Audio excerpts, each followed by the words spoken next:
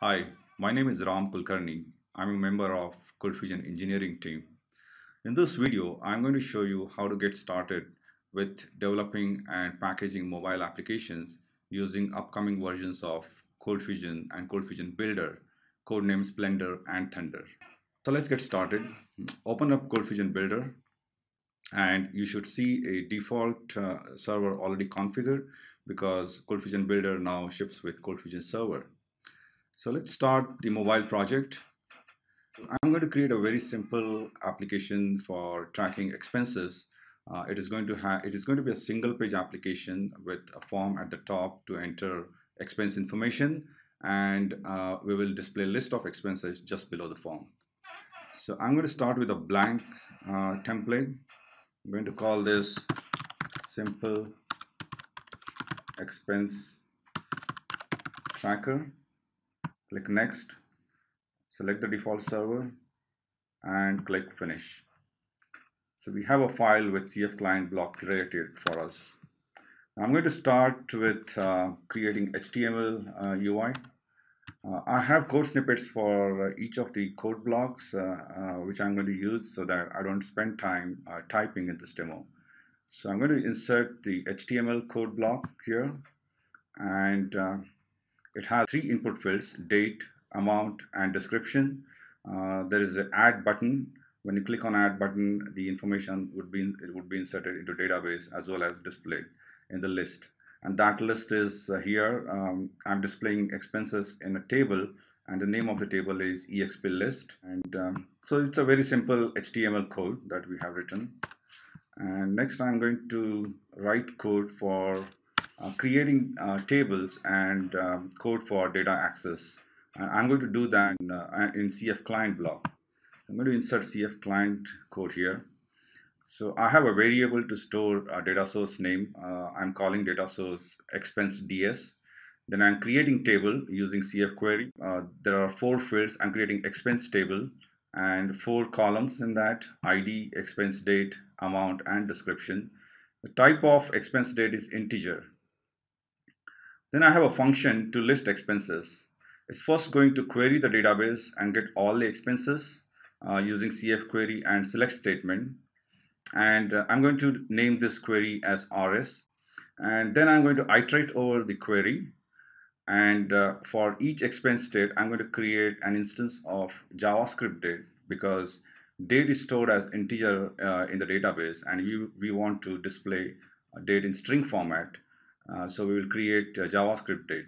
And then I'm calling a helper function called add expense and passing expense date, amount, and description. Now add expense takes 3 arguments, and I'm going to use CF output and CF save content to create HTML string for each table row.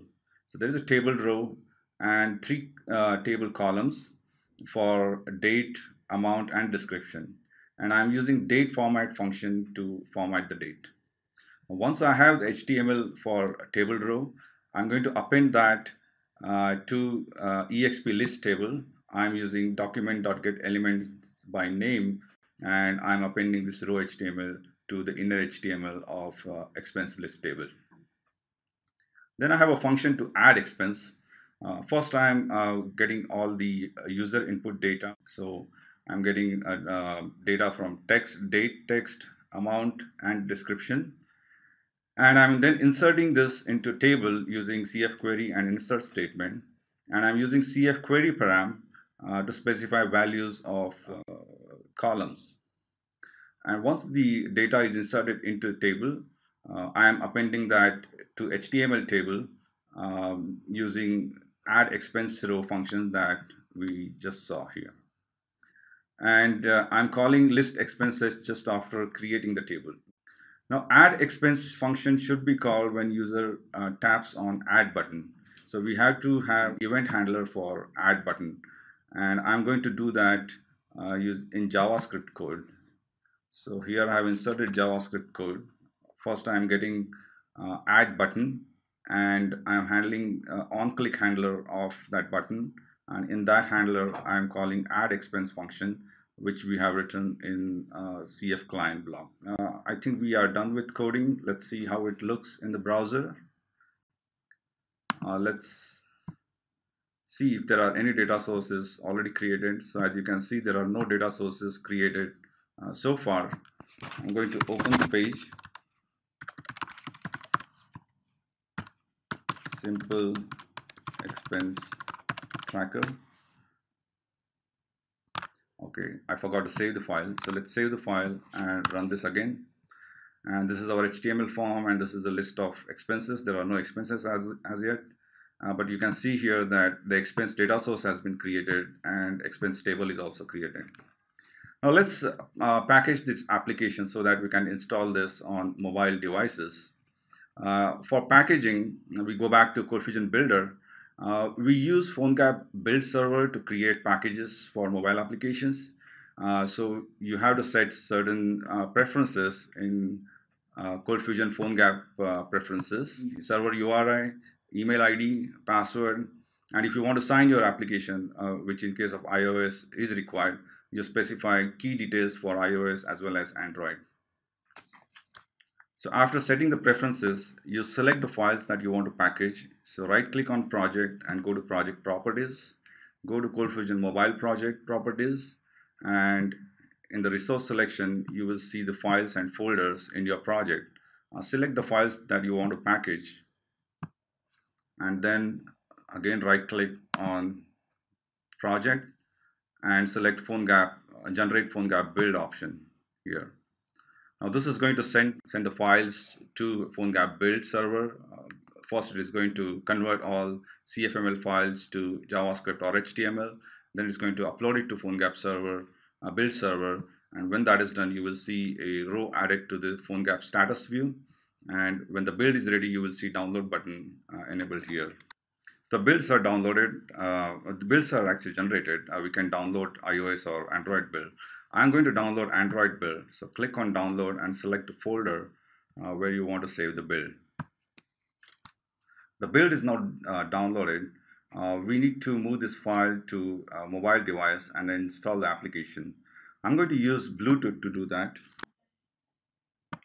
I'm going to use Android Screen Monitor to show you what is happening on my mobile device. So this is my mobile device, and you will see the activities on my mobile device in this window.